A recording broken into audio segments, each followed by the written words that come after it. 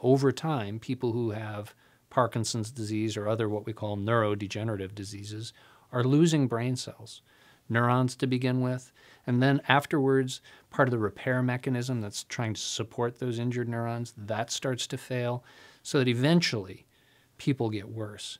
They not only get worse regarding their motor function, but they can get worse regarding their thinking, their mood, their control of their autonomic nervous system that controls blood pressure and urinary bladder and other things. So the disease becomes more complicated, more multifaceted, more severe. So yes, in the early stages of the disease, we have therapies which are potent and reverse the motor signs and symptoms. But yes, also in the long run, things get worse.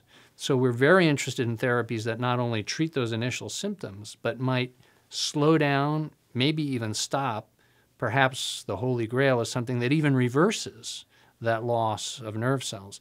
And the types of drugs that do those two things are likely different.